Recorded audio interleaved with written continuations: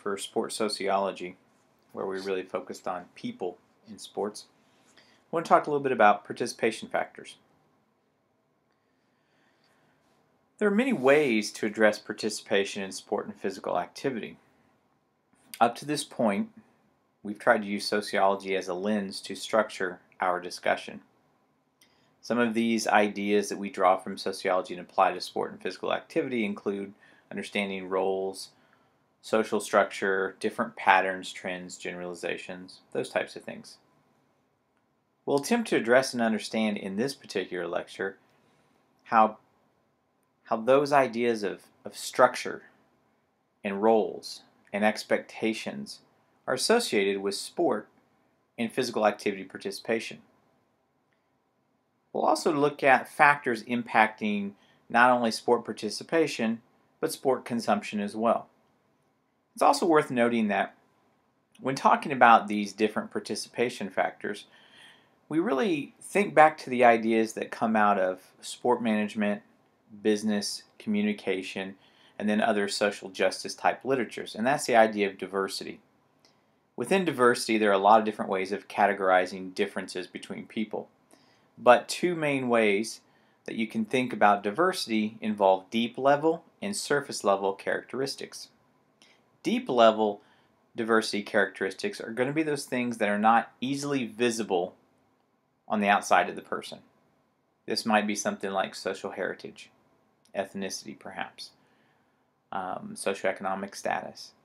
Surface level tends to be things that's going to be much more noticeable, and these might be physical differences like race and gender differences, or differences in terms of ability levels or ages. So keep in the back of your mind that when we deal with sociology and we deal with these participation factors, really what we're talking about as well are issues of diversity. The rationale for trying to take all of these discussions that deal with aspects of diversity really centers on this idea of trying to understand sport and physical activity patterns, trends, and generalizations. This might be something like sport participation or consumption rates. Through the SBRnet, Sports Discuss, and some of those resources through the WSU library, you're actually able to look at the types of participation rates in a lot of different sports or consumption rates of different sports, all different levels throughout all of North America. And that's really what we're talking about.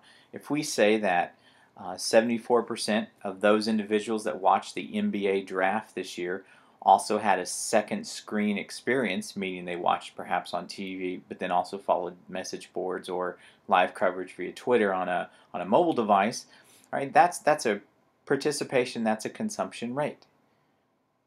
Obesity rates are another way of really trying to understand patterns, trends, and generalizations associated with something like physical activity.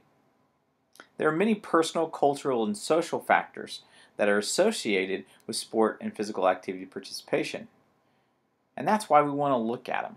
Sport commands a disproportionate amount of attention and awareness, especially in American culture, and we really want to try to isolate and understand the individual and collective impact that these factors have on different levels of sport or physical activity consumption.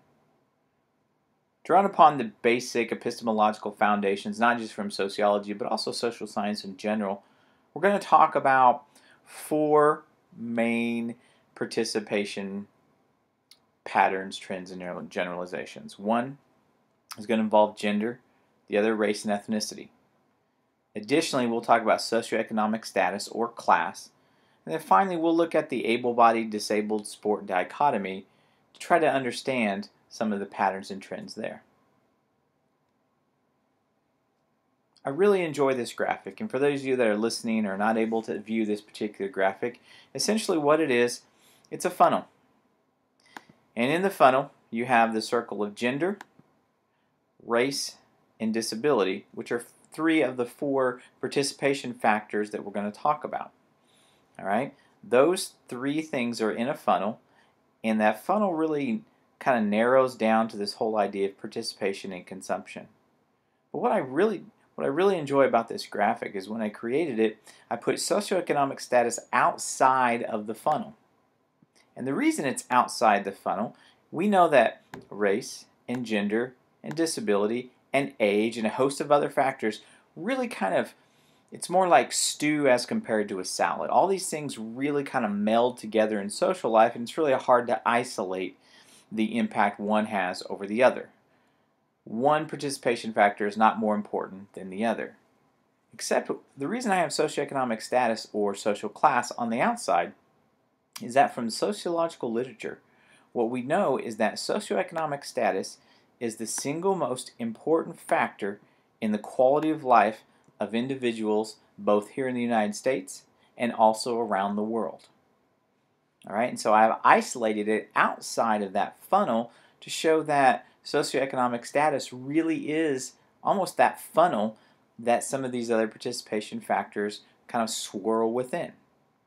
All of these things work together to really help us explain participation and consumption of sport and physical activity. Let's talk a little bit about gender. We know that gender ideologies are ingrained in both society and sports. An example of a gender inequity in society is simply the gender wage gap. Here in the United States, women have been making less than men for decades. It varies every single year, and you can use information from the Current Population Survey, which is the nationally representative database that's developed by the U.S. Census Bureau every year between the biennial census. And what we find is that women make about 70 to 75% of every dollar that a male makes here in the United States. So if I as a man make $1, then other women make 70 to 75 cents. Oftentimes we're doing the same types of jobs. We also know that where women tend to be clustered in terms of occupations, those positions tend to be paid less. We've talked about this before, gender ideologies in sports, and for a very long time, and I'm glad to say that it seems like some of these ideas are changing, but for a very long time, the old adage, if you're kind of making fun of him, they would say, oh, he throws like a girl. The implication being in that particular statement that if you threw like a girl, then that was undesirable. Well, as we try to understand those ideologies, where they come from, how they develop, how they perpetuate, and then hopefully how to change them, we need to understand some of the basics. And oftentimes this comes with developing a vocabulary. Gender and sex are not the same thing. Gender deals with cultural characteristics, or how we think of masculinity and femininity in a particular culture or society. Sex deals with the physiological, the biological differences between males and females. While both have their place in a discussion, in social science, especially in sociology, we tend to err on the side of caution and speak about gender. And the reason is, one, we don't know necessarily the physiological differences between people unless they volunteer that information. But two, those cultural characteristics and the definitions of masculinity and femininity, those really are at the heart of what it is that we're talking about. Also, one of the biases when thinking about gender that feminism, for example, has been trying to address is that oftentimes we think in what we call a binary system, man and woman. Well, what about individuals who don't necessarily see the world in a binary system or a binary way? If you have people that are transgendered, if you have people that may physiologically be a male, but some of their sexual orientation is different as compared to the expectations of this binary system. And so that's, when we talk about gender and gender bending and things like that, it's just much more flexible and allows us to really dive into this interplay between masculinity, femininity, and the expectations that we have in sport. Now, I'm not going to click on this particular video down here, but if you get some time, feel free to kind of click on it, and it's kind of looking at just it's a trailer for a show that aired years ago, and it's just really highlighting the kind of historical origins of combat sports and how that tended to be associated not just culturally, but also sociologically with masculinity. So as a result, when people say that women that participate in physical sports, there's something different and something unique about that, especially if you look back historically, this is kind of what they're talking about. These ideas of femininity and masculinity were set potentially hundreds and hundreds of years ago, and they're very slow to change. And that's kind of what that video is showing, is that sort of the historical origins of how sport and masculinity were combined early on. For us in the world of sport management especially, now it does have an impact for those that are working in more of a fitness sector, but really for those that are involved in high school athletics or intercollegiate athletics, Title IX was a very important milestone in the world of gender and sport. I have a video on there of Karen Morrison from the NCAA, and so again, feel free to click on there and watch this short video. We're not going to do it in this particular presentation so that we can kind of get everything within the 25-30 minutes that I would like to do, but it's very short and it really kind of outlines the three-pronged test and how you can be compliant to Title IX, the rationale for Title IX, where it comes from, those types of things.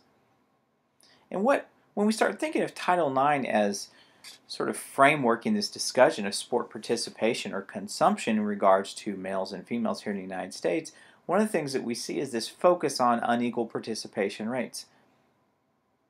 And this is interesting because there's been dramatic progress made in girls, women being involved in sports. Now, progress is not success, and that's going to be sort of the thing that frameworks everything here, is that if you look at, since Title IX was enacted and applied to the world of sport, roughly 4 decades ago, you've seen an increase in female participation rates. What we've also noticed is that consumption rates are extremely unequal. Women's sports, generally speaking, are not as highly consumed, and as a result, there are pay discrepancies, for example.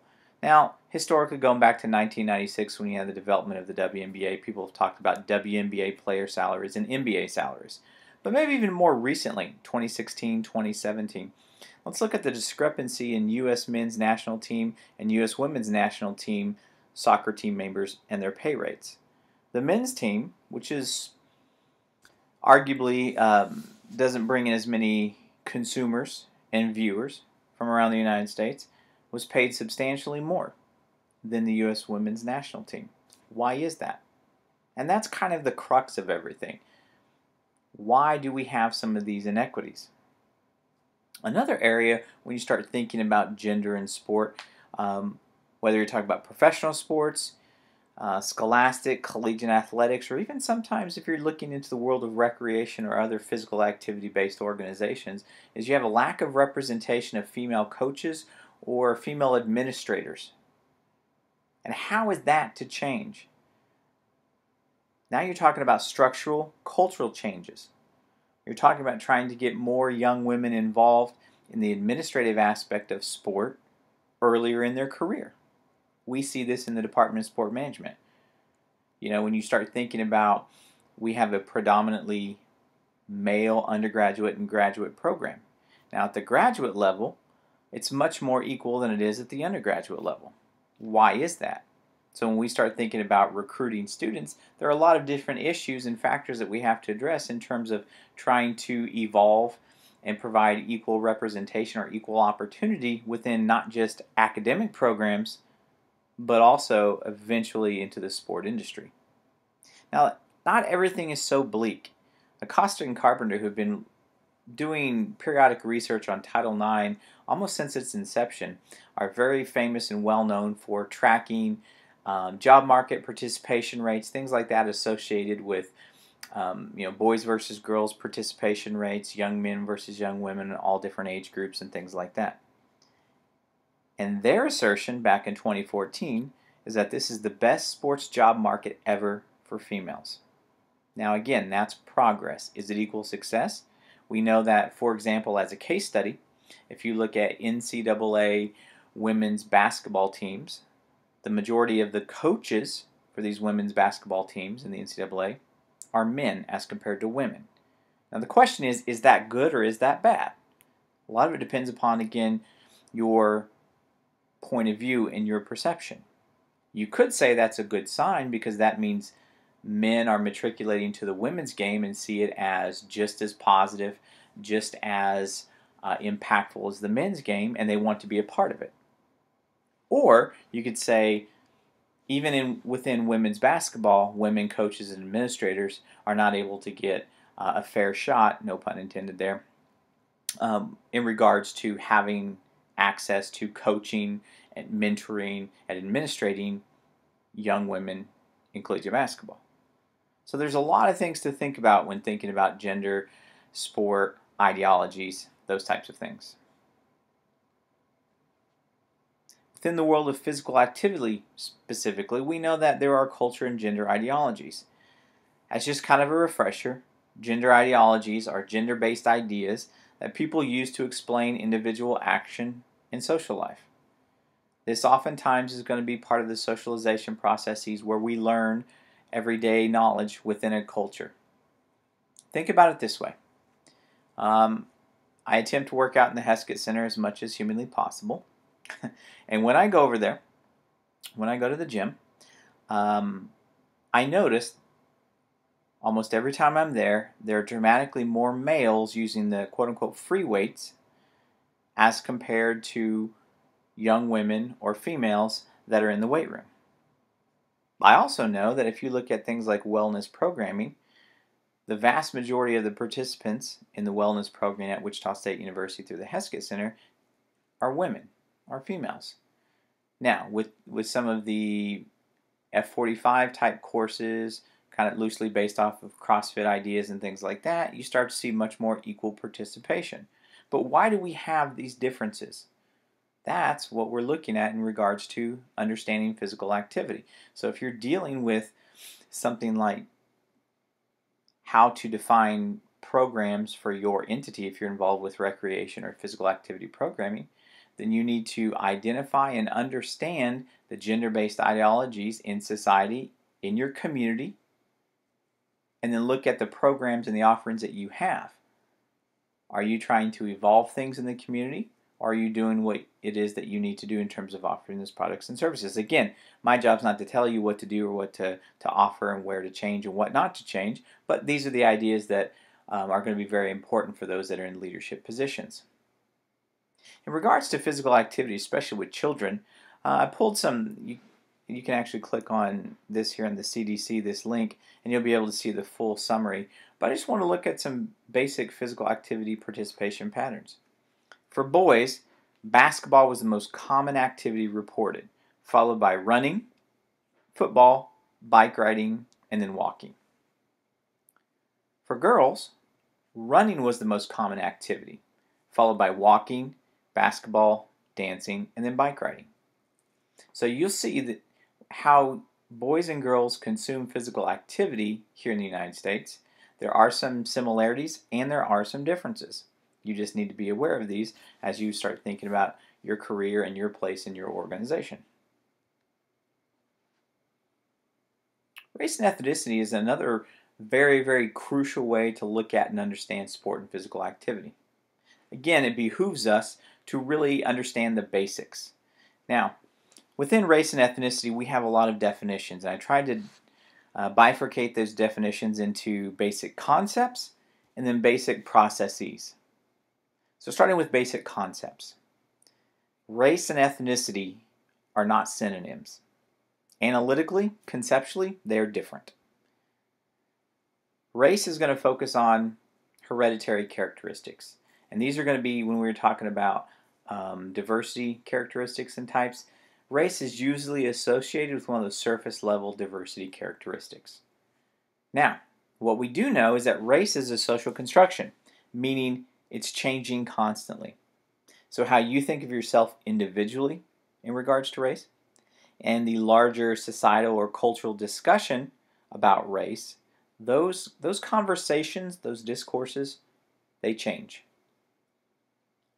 For example, when you talk about biracial or multiracial individuals, many biracial individuals tend to associate, at least from the experiences I've had, they tend to talk about race differently than individuals who are not biracial or do not have a lot of racial heritage. Is that good? Is that bad? It's neither. It is simply a great example of the social construction, the evolution, and the change. One of the famous examples, and that really kind of brought this conversation of biracial and multiracial identities to sport, was Tiger Woods. Regardless of where Tiger Woods is now in his career, back in the 1990s when it started, um, it was a very, very interesting conversation that surrounded this particular individual. He identified as being Cablinasian. That was the word that he came up with, and it tried to incorporate his Caucasian, African American, Asian, Native American heritage all into one. So, how we think about race changes, and that's what we mean by a social construction. Ethnicity tends to be more social heritage. All right? Ethnicity tends to be associated with those deep level characteristics, those diversity characteristics.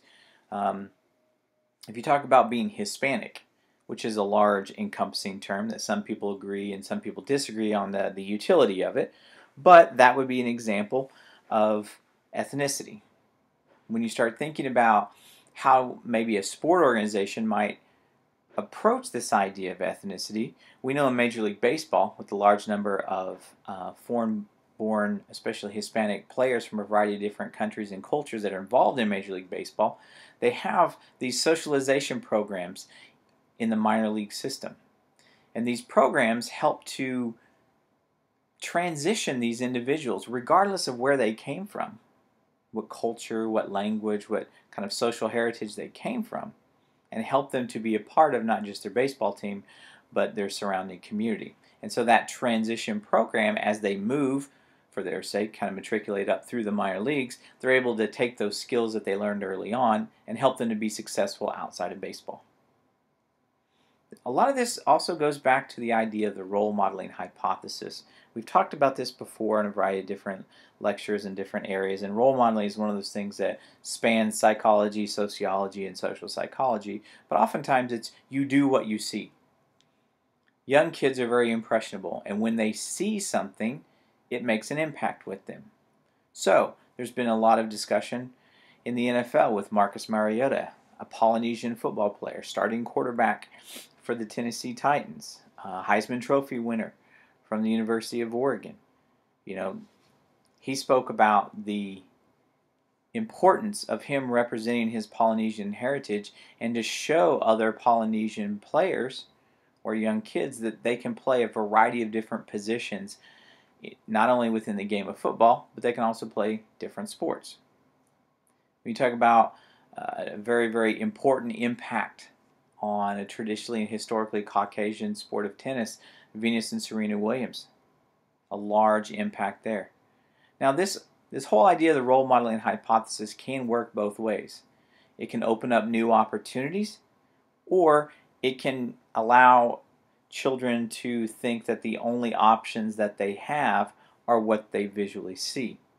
We also know media coverage of athletics is going to play a huge part in the interpretation of role modeling. A lot of concepts there, a lot of important concepts. But now I want to talk a little bit about processes associated with race and ethnicity in sport. You have prejudice and discrimination. We both know that oftentimes these two words are going to be linked. They are analytically different. Prejudice is ideas that one group is superior to another group, oftentimes a racial group. Whereas discrimination is the active component, and it really creates a disadvantage for one group over the other. Oftentimes, as I said, they are linked together, but you can have prejudicial ideas and not actually discriminate. And you can discriminate even if you do not have prejudicial ideas. And so this becomes very difficult when we talk about equal opportunity hiring practices and how you evaluate candidates. When you notice that, whether it's in coaching or other administrative positions in high school, college, and or professional athletics, that it's disproportionately one group or one group over many groups, how do you address that inequity within your organization? It starts with by looking to see if there are any prejudicial ideas or if your organization has been involved in what we call institutional discrimination, policies or procedures that create a disadvantage for one group over the other. And then how do you address that? Another more sport-specific concept, or excuse me, process associated with race and ethnicity is this whole idea of stacking. And historically, this was very, very important because what it really showed is that individuals of certain races or ethnicities were relegated to certain positions within a particular sport. This is starting to change dramatically. For a very long time in basketball, the point guard was thought of as an extension of the coach. If you look back throughout history, the vast majority of point guards were white. And this had to do with stacking. Certain races, especially African Americans, were relegated to specific positions on the basketball court. You saw this on the baseball diamond as well. You saw this with the quarterback position within college and professional sports. Football. College football actually changed quicker than professional football. So when we talk about processes associated with race and ethnicity in sport, think about prejudice, think about discrimination, but also think about stacking, how those things may be changing, and how we can help to nurture more change moving forward. Spoke a little bit about organizations and the organizational aspect of looking at and understanding racial dynamics in sport, and that kind of gets us into the managerial aspects. We talked about racial ideologies and media coverage, and this goes back, there's a very long history, albeit a difficult history here in the United States, of media coverage of different athletes and different coaches based upon race. You can go all the way back to over 100 years ago when Jack Johnson won the heavyweight title in boxing. And the cartoonists and the newspaper columnists talked about Jack Johnson, a very good heavyweight boxer, but they always spoke of him as an animal. And this African American boxer was always going to be equated to some sort of instinctual, basic, beastly form, especially when compared to his white counterparts.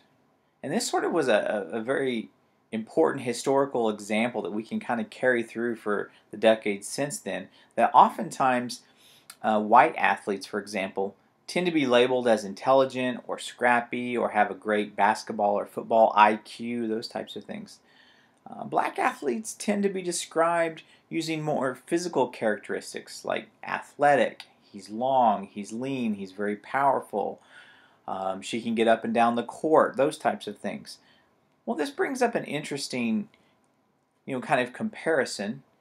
Oftentimes, how do you compare athletes from different generations? But also, how do you compare athletes, modern athletes, and how we cover those athletes? What about multiracial athletes? What about individuals of Hispanic or Asian heritage? How do you describe those individuals?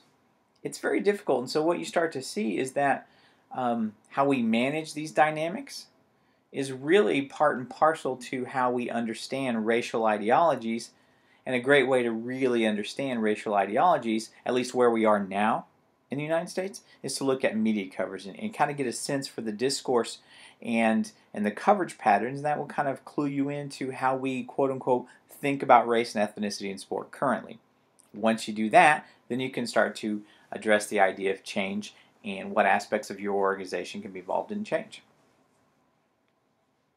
I think what's also important is this whole idea of integration and looking at and understanding not just the athletic side, but a lot of the power within sports tends to be off the court, off the field, whether it's in ownership, whether it's in head coach, whether it's in other administrative aspects. And so when you get a chance, the Institute for Diversity and Ethics in Sport, the University of Central Florida, they do a racial and gender report card every year for a variety of different things. They look at professional leagues in sports. They look at even things like graduation rates for schools that were in the Final Four of the NCAA Final Four last year for men and women. There's a lot of different things there. Also, the Center for the Study of Sport and Society, it's another interesting place to gather information about how we currently think about sport. There's a lot of different ways of looking at and understanding racial and ethnic dynamics within sport. They can get very complicated, but the most important thing is to realize that race and ethnicity involves not just deep level, but also surface level diversity characteristics. And your management or your leadership style should really be informed so that you can see where your organization wants to go moving forward. Social justice has been a part of sport for a very long time. What we mean by social justice is really exactly what it sounds like, is that it's looking at and addressing, through sport, social ills. You can go all the way to 1947, Jackie Robinson, Major League Baseball, in terms of breaking the color barrier. If you want to look more recently with Colin Kaepernick in the NFL and being able to speak his mind in his demonstration during the national anthem by taking a knee and those types of things, trying to bring awareness to issues associated with race and ethnicity in sport. Institutional racism is different than individual racism. Okay? So institutional racism talks about policies usually that are in place within an organization or an institution that produce unequal outcomes for different racial and ethnic groups. The Boston Red Sox were the last team to integrate Major League Baseball in 1959, and they were forced to by Major League Baseball. They had an unofficial policy in place. They had a protocol, a way of doing things that did not include allowing minority or black baseball players into their organization. In the NFL, there was, going back years and years ago, at the very beginning of the dawn of the NFL, you had this sort of gentleman's agreement of the NFL teams that said, okay, we're not going to have any more black players, and you didn't see black players in the NFL for many decades. Good example of institutional racism in sport. Individual racism in sport, oftentimes maybe look at individual fans recently, and I'm not trying to pick on the Boston Red Sox. I'm trying to use kind of examples that from one entity or from one association that deal with both institutional and individual racism. So in 2016 2017, you had players in Major League Baseball that came out and said that Boston Red Sox fans were notorious for yelling racial slurs, including the N-word, to outfielders as they stood out there playing the game. Well, there's probably no policy in place that all Boston Red Sox fans should yell racial slurs. That's an individual aspect. That's an individual form of racism in sport. I also think it's worth noting that when we think about soccer hooliganism in Western Europe, I was watching some documentaries and watching some things that people have done on hooliganism, and there is a very violent component to it. And I was really struck by the association or the relationship of race-related dynamics during hooliganism. And not just the skinhead movement, but a lot of different things where people were using soccer venues as a way to discuss their kind of yell their racial philosophies, and as a way of recruiting individuals to their cause. So race is one of those things that it's a very difficult thing. If you look at the Washington Redskins, the team name and the logo has been under controversy really since the 1970s here in the United States. And at one point, the federal government weighs in, and they're going to cancel their trademark and copyright for the logo here. And then in doing so, they can no longer receive any financial compensation for people that want to use that logo. That's a way of sort of punishing them. Well, an unintended consequence is that there was a huge increase in the number of high school programs that adopted that logo for their football team, because now they were able to do it and not get in trouble in terms of violating copyrights.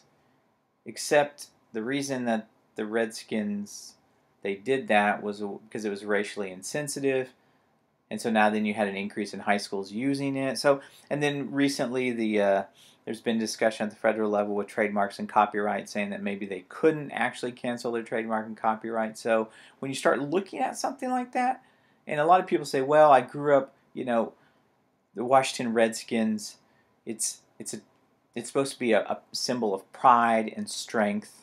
Just a couple of questions. If you used any other racial group other than Native Americans, I think it'd be very, very difficult to make that argument. Also, it's sort of difficult to make the argument that a group of living, breathing people are a mascot for a particular team.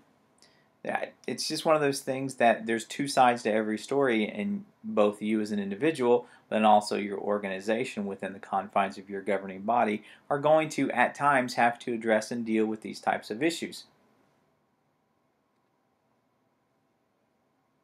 Now, we have a lot to talk about. We still have social class and the able-bodied, disabled dichotomy. So if you want to take a break, feel free to pause it here, and we'll pick up after you get back.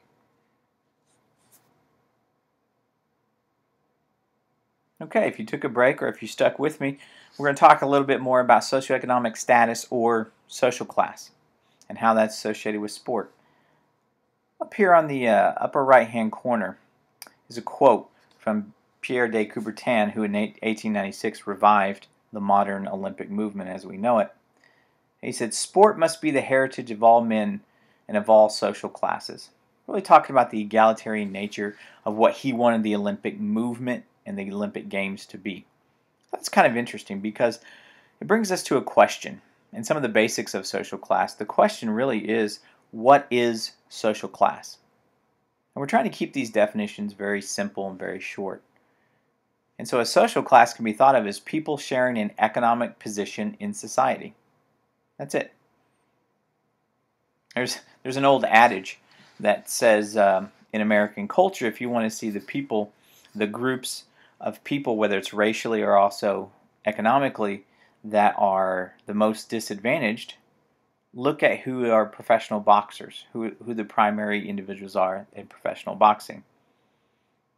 I thought that was kind of interesting because it really lays the foundation for understanding sport.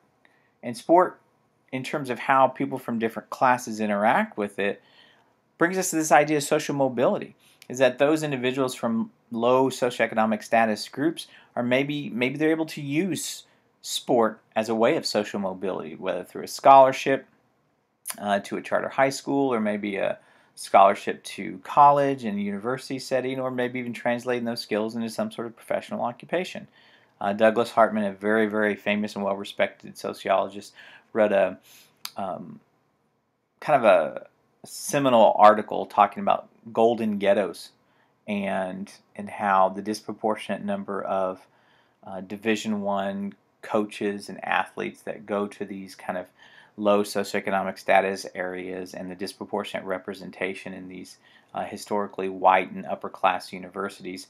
So if you're interested in that article or like more articles about these types of things, then feel free to see me. I can direct you to the appropriate sources. Another way of talking about social class is through this idea of stratification. And don't get bogged down the word, but stratification comes from the Latin word stratum, which just basically means a level, right? Or a group kind of a thing. And so stratification is the ranking, the grading, or the grouping of people into hierarchical layers. That's it. So when we talk about stratification, we think of like the upper class, the middle class, the lower class, or the upper middle class, or the lower middle class, those types of things. Suffice to say, U.S. society is highly stratified. There are a lot of different classes, and that's going to be very important for us in regards to sport. Socioeconomic status. It's going to influence a lot of things. Back in 1895, a guy named Thorstein Veblen came up with this idea of the leisure class and consumption. It's very, very simple. But it said those individuals that had enough money to have downtime and leisure time could consume or pursue sport, leisure, and other forms of physical activity. That's it.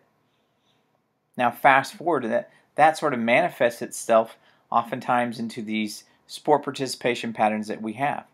We have country club versus pro sports. Country club sports are exactly what they sound like.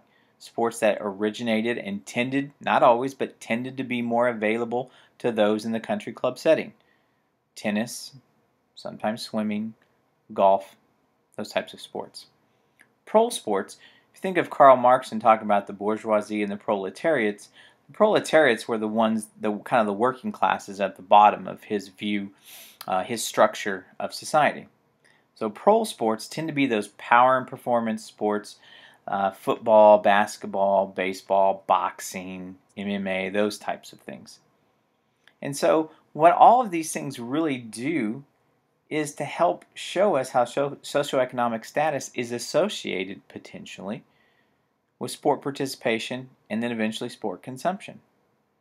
We also know from a different point of view that the popularity of a sport is going to be determined by those people that are in power or in charge of that sport.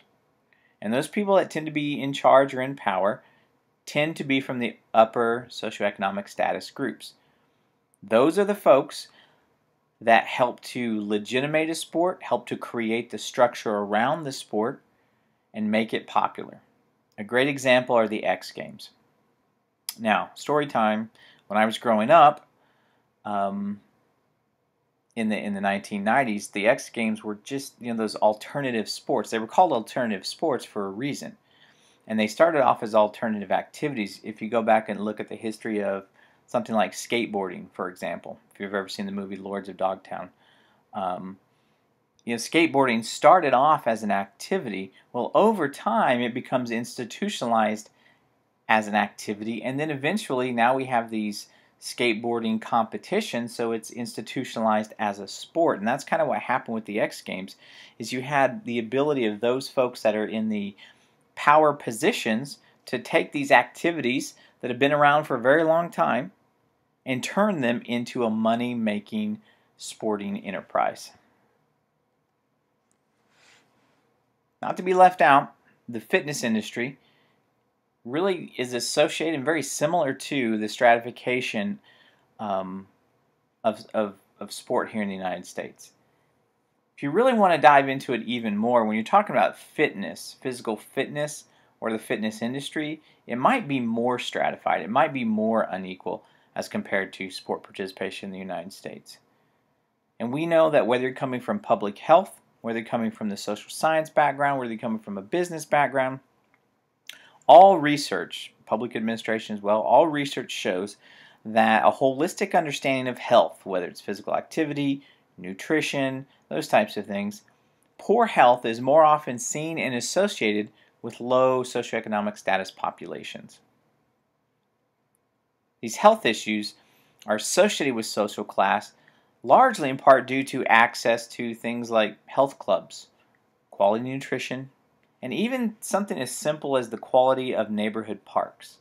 If you think about low socioeconomic status areas of a large city, and think about them in your mind, or whether you're from those areas or you've been to those areas, look around when you're there. Do you see health clubs?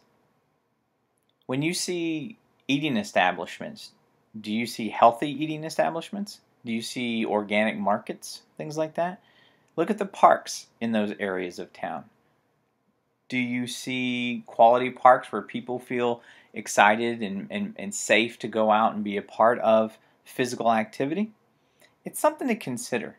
When you think about walking trails and providing opportunities, it's oftentimes when you're dealing with physical activity opportunities, implicitly you're working through this lens of socioeconomic status. Just a couple other examples of the fitness industry and kind of how social class might be associated with this. I thought that this is very interesting to me personally. The YMCA locally here at K96 in Woodlawn, which is relatively close to our university, is one of the most socioeconomically diverse YMCAs, not just locally, but also in this region in the United States. 15 to 20% of those individuals that are part of that YMCA are on financial assistance based upon their household income. About 20% of the people that attend that YMCA It's the byproduct of upper management corporate packages. So in that one YMCA, you have individuals with extremely high socioeconomic status. And you also have them maybe working out right next to someone who has fairly low socioeconomic status. And this brings us to kind of understanding how the fitness industry and health and all that kind of stuff is associated with something as simple as your job. IBM has been known for giving cash bonuses for healthy workers. So maybe this is for weight loss, for decreasing your blood pressure over the last 14 months as you've been there. They've even had things like they've had pilot programs where individuals had longer lunches so that it was an hour and a half lunch instead of an hour lunch so they could work out over their lunch hour. And what they noticed was that by including on-site fitness facilities, afternoon productivity actually increased. And so they're also able to pay less in insurance costs throughout the year because you had a healthier workforce. Now, I'm not trying to pick on McDonald's because we're talking about IBM and McDonald's. We're talking about very, very different companies. But McDonald's tends to be associated more with less white-collar workers. And so as a result, think about, do they have some of the same types of bonuses for weight loss and healthy worker? Again, we're not saying that this is good or bad. This is more looking at and understanding socioeconomic status and how fitness and health can be associated with money, power, white-collar, blue-collar types of jobs, and then the role that certain organizations have taken in terms of looking at that dichotomy. The YMCA, or the Y as they're rebranding themselves, whether you're talking about youth development, healthy living, and social responsibility, what they've tried to do, for better or for worse, if you agree or disagree, but they've included an understanding of household and community economics and socioeconomic status into their programming options. Finally, I want to talk a little bit about disability in sport. Disability is one of those things that increasingly, while different forms of disabled sport have been around for decades, it's been becoming increasingly more popular, not just here locally, but also in the United States and then globally. But disability is a complex word. For us in the world of sport, and that's where we're going to center the discussion, it usually refers to the definition of a classification or some sort of impact. Okay, so an individual, you're going to have different classifications for how disabled or impaired your movement is. And that's going to change and be based on whatever sport you're a part of. Whether you're looking at the Paralympics, I think it's important for us to understand the differences, not just in classification systems and impairments and things like that, but also how physical disability and mental disability are not the same.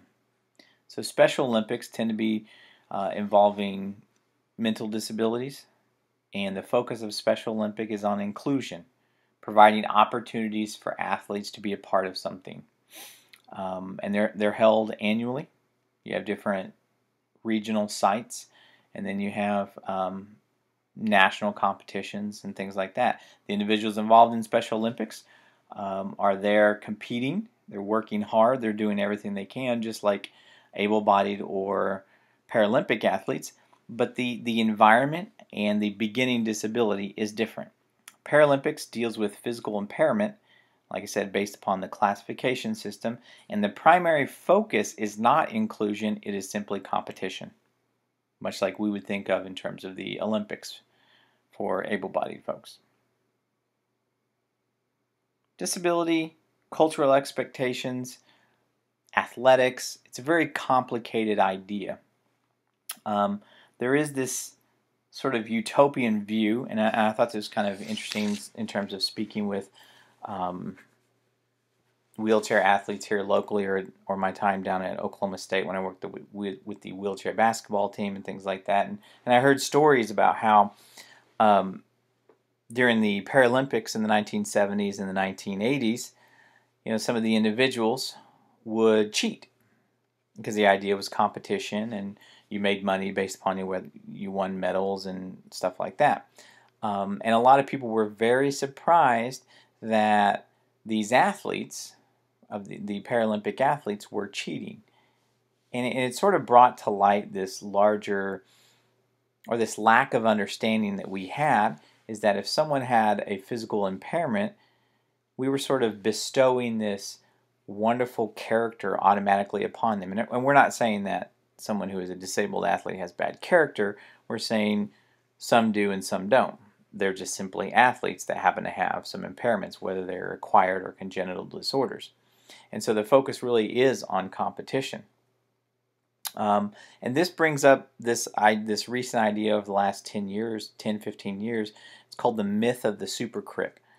And it comes from able-bodied people wanting to be supportive, and so they go overboard, and they end up becoming condescending. And you praise disabled people or impaired people for daily tasks, and you sort of celebrate these types of things. And you always relate and identify the inspirational story. And what some impaired athletes that have now kind of, I don't know, sort of transitioned to the scholarly world have said is that they understand. They're like,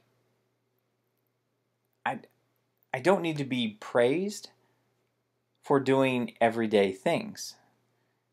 By always talking about being an inspiration, you're demeaning me and setting me apart. You're making me feel stigmatized and abnormal. And it's kind of interesting because, whether you're talking about acquired or congenital disorders, oftentimes what we do in the world of sport is we do highlight the stories in the Paralympics, for example. And it's about knowing from a media point of view, a communication point of view, or from an organizational point of view within the world of sport, how far is too far? What is appropriate? What is not appropriate? And this is going to be something that you and your organization have to ascertain, define, and understand if you're going to be involved in these types of activities. From a social scientific point of view, a guy named Bourdieu, he was a French-Algerian theorist, and he talked about this whole idea of cultural capital through the body, or what he called bodily hexis. And he said that the body is produced by culture, all right? And that individual interaction with a disabled person or an able-bodied person is based on the normative understandings that we have of that body. Does it look physically abnormal, normal? Does it meet or not meet my expectations? And this is kind of interesting because the popular belief is that sports is a way to integrate into society and be physically active in general. Okay, this takes on a unique form when you're starting to think about individuals that are dealing with some of the stigma of disability. And Erving Goffman in the early 1960s talked about the association of stigma, self-esteem, body image, all these different things, and how they sort of swirled together. And someone who's stigmatized, especially an easily visible stigma, they oftentimes have to prove themselves competent as compared to people assuming they're competent. And so for a lot of people, especially if you've had an acquired disability, at least from the individuals I've spoken to anecdotally, if you've had an acquired disability, okay, you weren't born with it, it was through a traumatic accident or some sort of service or first responder experience, things like that. If you had a traumatic acquired disability, they talk about physical activity being one of the ways that they can help to deal with some of the post-traumatic stress and some of the psychological issues in terms of understanding and connecting with their new body. There's a lot going on there. I think what is very interesting, and from a sport management point of view, is that as the Paralympic movement, especially in terms of tying and association with Wounded Warriors and other organizations like that, as that infrastructure for disabled sports starts to grow and grow and grow, there are many more opportunities for people to be involved in this aspect of the sport industry. We've covered a lot of ground in this particular lecture, and I know it can be overwhelming. So again, I want to try to wrap things up a little bit. And first is just the recognition that participation as a word includes physical participation and the emotional, physical, and informational consumption of sport.